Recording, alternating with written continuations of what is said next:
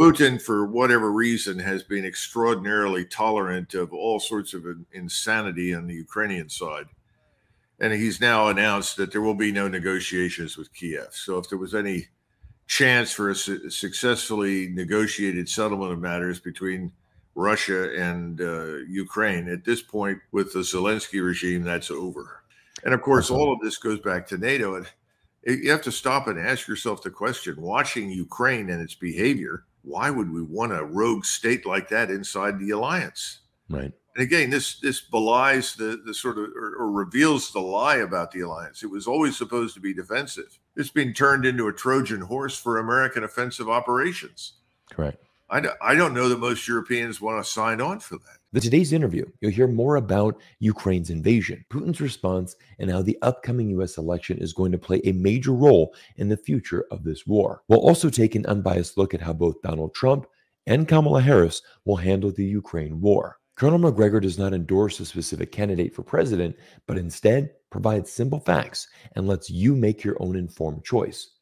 Let's join Colonel Macgregor in the studio to learn the latest updates from Ukraine. Well, everyone, as always, very honored to have Colonel Douglas Macgregor join us here in studio today. Colonel, we have some very complicated geopolitical issues we're looking at right now. And we're going to start with Russia-Ukraine. And the big news right now is Zelensky has confirmed that they are making an offensive move now in the Kursk region of Russia. And I want to get your take and what you think of this new move from Ukraine and how this war is going right now. Well, first, I think it's important to understand that this incursion into the region that we usually refer to as Kursk, into that area, is not a major military event at all. I think the mainstream media is playing this up as though it's the German advanced vanguard or something is broken through and will be on the channel in a few days. I mean, this is nonsense.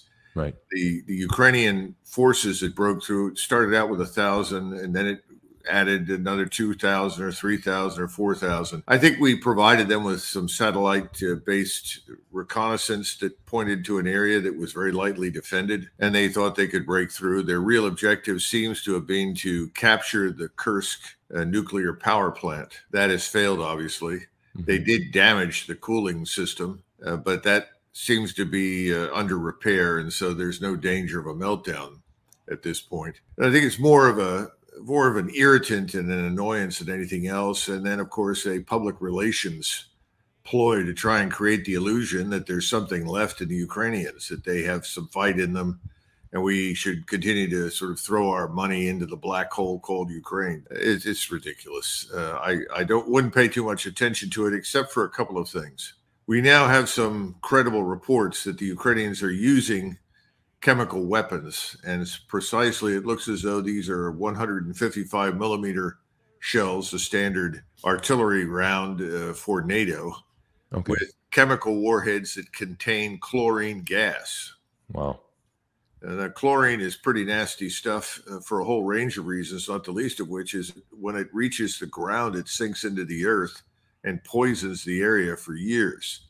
Wow. So this is more than just the usual mendacity. This is dangerous and crazy. And of course, it contravenes international law. We outlawed the use of chemical weapons a long time ago. Of course, that hasn't stopped the Ukrainians, and we've already seen them target civilian areas while they were plowing their way into Russia. Again, all of this is not really covered in the mainstream media the way it should be. That in 1991, when the operations began against Iraq, Prime Minister Margaret Thatcher pointed to the chemical weapons in Saddam Hussein's hands. Right.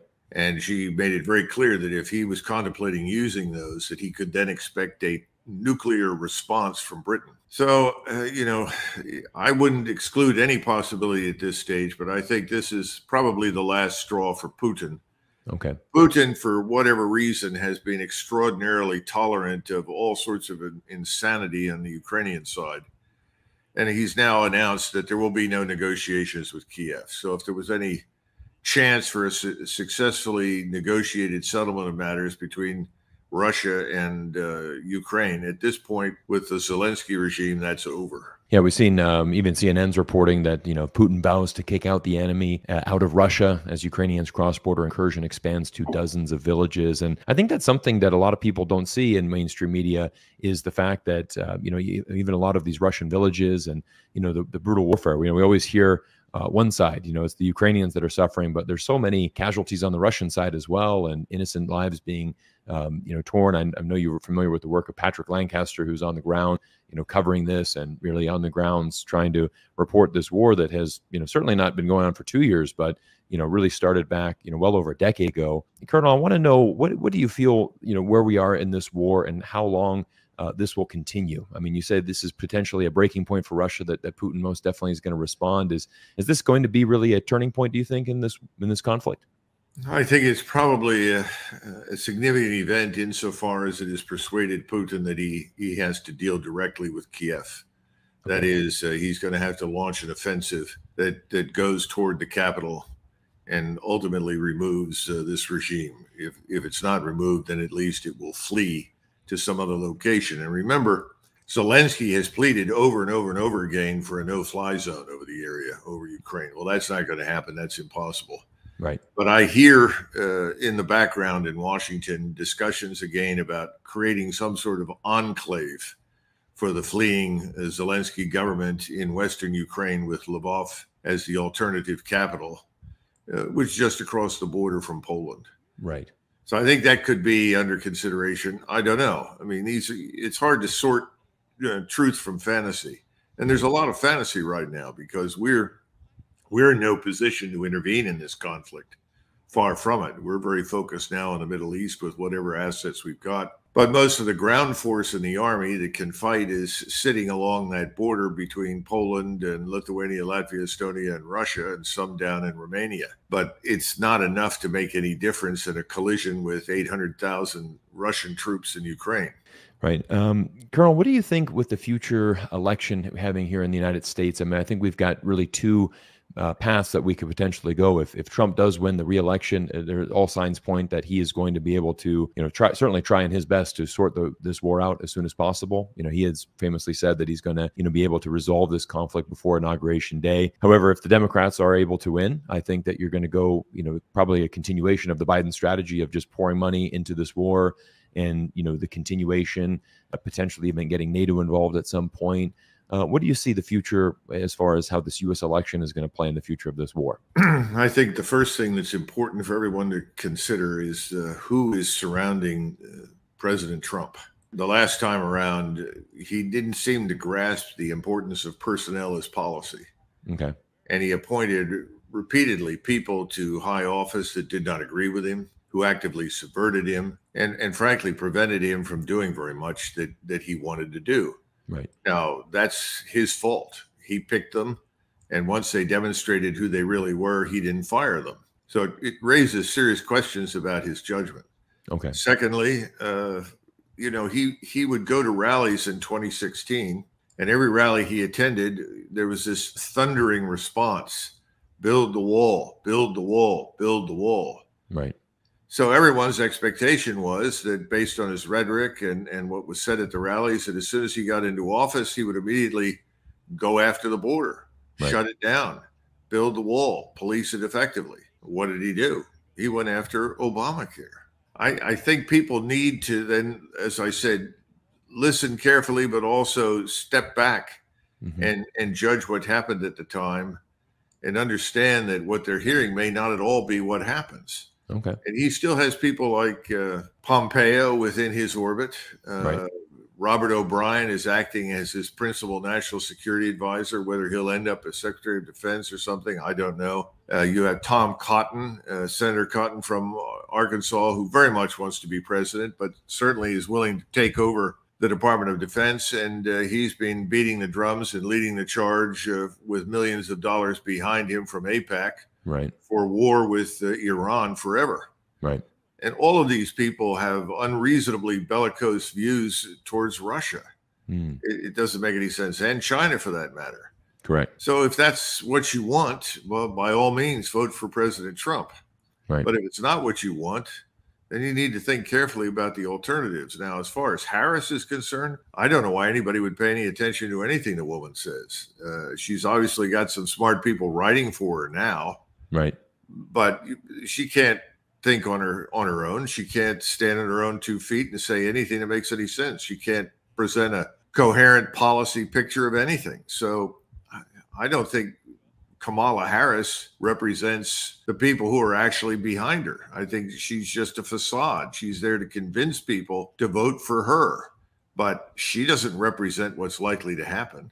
Okay. If you re-elect Biden in Harris form, the same people who've been bankrolling everything over there to this point, the same wealthy figures, hedge fund managers, billionaires, who desperately want our borders to be open, who want to destroy our national identity and culture and so forth, they're going to be running the show. They will continue to fight the war in Ukraine. Now, what will they do in the Middle East? It's anybody's guess, but I don't see them abandoning Israel, contrary to popular belief. No. So right now, if you look at those two candidates, I'd say that they are two wings of the same uniparty. One is on the left and one is on the right. The only man out there who is remotely independent and capable of doing anything differently is RFK Jr. Right. Now, what he's going to do, I don't know. But I mean, I think he's decided to stay in the race. And I think he is somebody who has got answers. I hope he gets on the debate stage. If he's on the debate stage with the other two, it's a no contest because he's studied the issues. He has a grasp on the matter, and he has answers. The others just have sloganeering and sound bites to offer.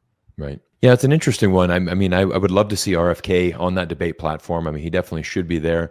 But I like the one insight that you said is that it's two wings of a uniparty. And that is a problem right now in the United States is very much, you know, we know this military industrial complex controls a lot of things in Washington. There's a lot of effort for continuing of this war. I think this proxy war with Ukraine is, you know, the whole intention really was to weaken Russia. You know, it was all about leveraging Ukraine in an effort to weaken Russia. More than that. It was basically to destroy Russia and to put Russia under control of BlackRock, which is what's happening in Ukraine right now. Zelensky is selling off Ukraine to the highest bidders in the West, BlackRock-like organizations who want to go in there and strip out whatever Ukraine has. I think the idea was let's defeat Russia and then strip Russia of her mineral resources, her agricultural resources, her capabilities, and then divide Russia into a set of sort of vassal states. Right. It's all failed miserably.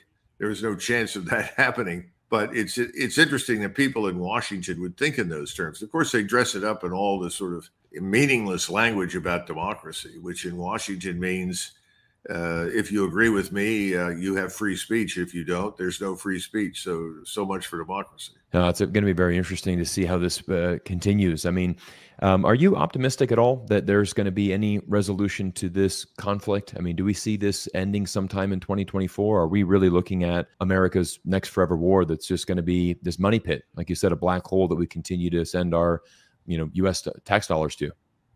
Well, let's keep this in mind. There's a hell of a lot that can happen over the next 90 days.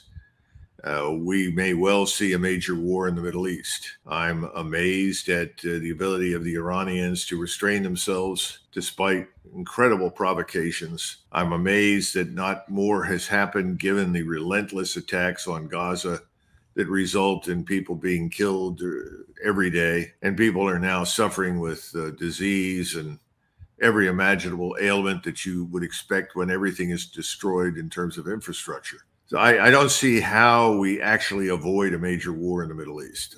And we are obviously contributing to it because we're sending more and more firepower in that direction, indicating that we don't really care about a negotiated settlement. We're doing what Netanyahu wants. People that talk about a breach between Washington and Netanyahu must be smoking some crack because I don't see any breach.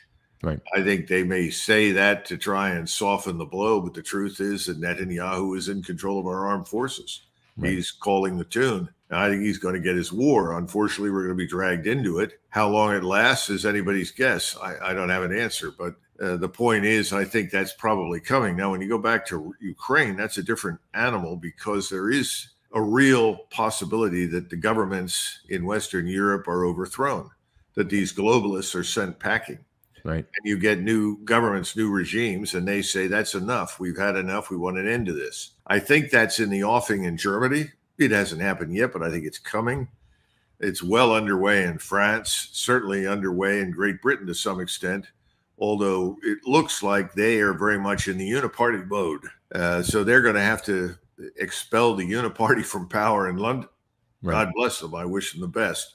Right. What we're going to do is get an education regarding what the armed forces are going to do, because ultimately, the French army has always existed to defend the French state, but it has not hesitated to intervene when it thought that the French people and the French nation were in jeopardy or being betrayed. The question is, what happens in Great Britain? Again, all of these people have been systematically disarmed.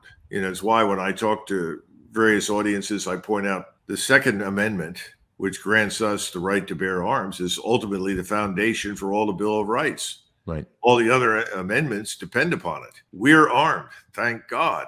The lesson from looking at Europe right now is that nobody's armed over there, and they are at the mercy of these governments and their armed forces and police. The police, again, what kind of organizations are they? How much do they care about the people that they're supposed to police? I saw an excerpt from a short comment made by a policeman in Britain, I think somewhere in England, who was saying that they wanted to prosecute Americans who were exchanging emails with people in England on the topic of what is happening and theoretically encouraging the English to fight back against this globalist movement in England. Well, he thinks they should be in jail too.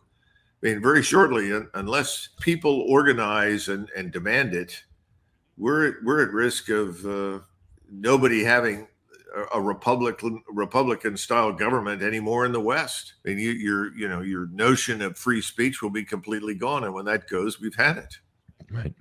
Yeah, I mean, it's wild. And I think going back to the Russia-Ukraine conflict right now, what's interesting is, there's been over 16,000 sanctions passed against Russia. Russia has systematically been able to avoid almost every one of them. They've pivoted their economy. They've pivoted, how they're dealing with China and trading. They've, used gold as a strategy to avoid sanctions. And the biggest loss here has really been Europe, has been Western Europe. I mean, you look at, Germany, who has built their entire economy on cheap Russian gas. That avenue is gone. The situation in Germany is very dire. And it's very sad, because I think there's governments around the world, governments around Western Europe that have just had enough, and the people at least. But their government's continuing this war. It's just not.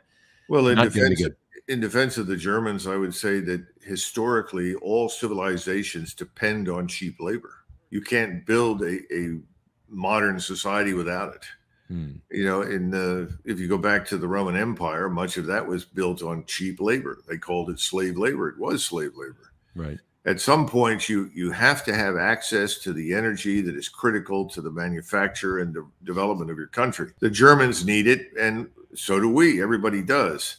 So I think this is going to stop. In other words, they say, when is this going to end? I think it's going to end as soon as the government falls in Berlin. Okay. I would put it that way. Okay. At that point, a new German government will come to power, and I think the indications are they'll say we need peace with Russia. Right. Now, this is very strange, too, because if you look at the Christian Democrats in Germany, they're supposed to be the alternative to the Social Democrats and the Greens and others. Right. They're talking about maintaining this hostile posture to Russia. I don't think that will last. I think the German people are going to say, for what purpose? Correct. How do we benefit, and what does this do for us? Poland is another one. Poland, of course, is very confused. The Poles, on the one hand, are torn between the past and the present. They want to be hostile to Russia, but they realize there's no future in it. It doesn't make any sense, and it's not necessary. Right. They don't want to be drawn into a war. I think they're also very tired of Ukrainianization. They've got so many Ukrainians in the country. They're turning into an extension of Ukraine in many places, and the Poles don't like it. Gee, what a surprise. I don't think we should be surprised by that. Right. And again, the whole world is watching us. This is the thing that's so striking about Europe. The Europeans have followed us blindly for years. Correct. I guess if you're going to argue who won hearts and minds after the Second World War, well, I guess we did. The problem is that we've been on the wrong road for 30 years. And once the Soviet state system collapsed and freedom broke out, people said, well, let's do what the Americans are doing. That includes education. It includes industrial development. It includes scientific research, social organizations, societal structures. Big mistake. I think Europeans are going to figure that out. But until they really take a decisive turn away from the current governments, in other words, the governments are voted out of office, you get a no confidence vote. Right. Nothing of significance is going to change. But Berlin is still ultimately, I think, the key to everything that happens in Europe. Now, some people disagree and say, well, the French are always the bellwether because they're the first to revolt. That's true. Right. And I think the French, in their behavior, have made it easier for other Europeans to now stand up for themselves and defend themselves. But Germany is still the keystone in the edifice. And of course, all of this goes back to NATO. And you have to stop and ask yourself the question, watching Ukraine and its behavior, why would we want a rogue state like that inside the alliance? Right. And again, this belies the sort of, or reveals the lie about the alliance. It was always supposed to be defensive. It's been turned into a Trojan horse for American offensive operations.